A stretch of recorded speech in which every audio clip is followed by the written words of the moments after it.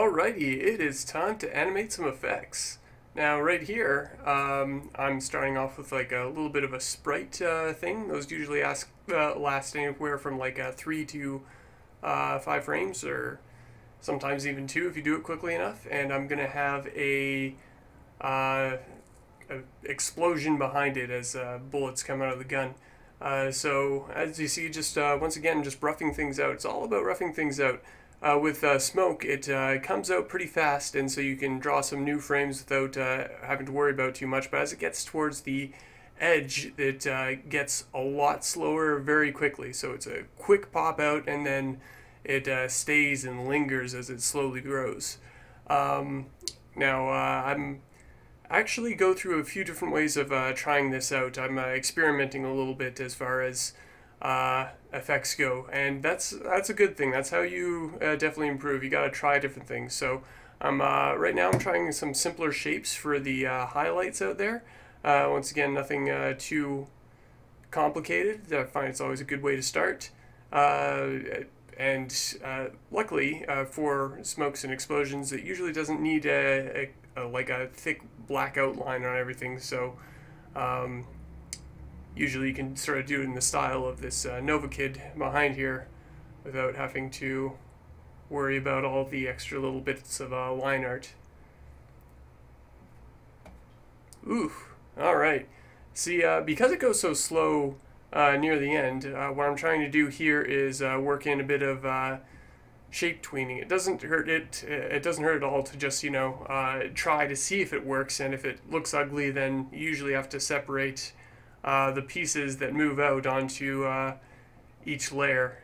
Now, it's a bit of a shame here because, well, I mean, not really a shame. Once again, this is a little trial thing, and for some reason, just as you're working away, most artists have this problem. You don't realize it's a bad idea until much later, but yeah, you have to go through it to learn the whole process. But I mean, I might get away with this quick, more simple style of an explosion if it was a different style that it was associated with, and if it only was on for a few frames. It doesn't really suit with Novakid right now. But I can still use the roughs that I did. Here right now I'm just drawing in some bullets, some scatter shot. He's got a sawed-off shotgun, so I wanted a lot of bullets to come out, a lot of little pellets. Now, I ended up doing this on only just one frame, but once again, just trying things out. I was considering having it slightly slow motion by having all the bullets come out in 2 frames. And like every great drawing just starts really ugly and messy like this kind of stuff. Well, I'm maybe not ugly, but definitely messy. It's the it's a good way to really get everything flowing and out there. So once I've put in like the base like shapes and trajectory of the way the sprays can come out, I just throw in some different colors. Makes it look pretty nice.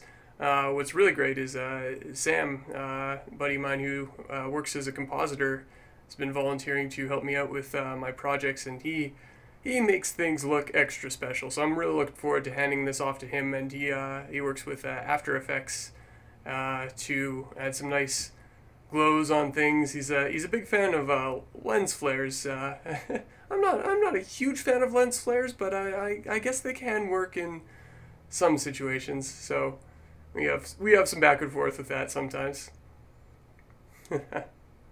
Let's see here. So yeah, just working on explosions right now. If you want like tutorials on, I think Jazza also has tutorials more in depth on this and lightning and stuff like that. I'll link to that in the description. So see, now you see here that I've actually used the rough highlights I had before, and I'm just adding points to it with once again holding Alt while dragging under the just main selection tool of V. Once you're on the edge of a line, you can pull and add points and move stuff around. You could have also just roughed in the shapes and hit smooth and stuff like that. But anyways, after I have all these points on here, I actually copy out the frames and then expand them all and move them and adjust them.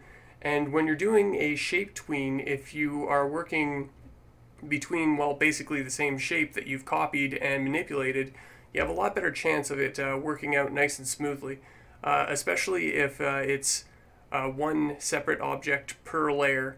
Like even if you have two different colors, if you put each color on a separate layer, you have a better chance of it all working out, which is really great for the slow ease at the end of these kinds of explosions. Alright, well, thanks again for watching, guys. Please like and subscribe, and look for my other videos.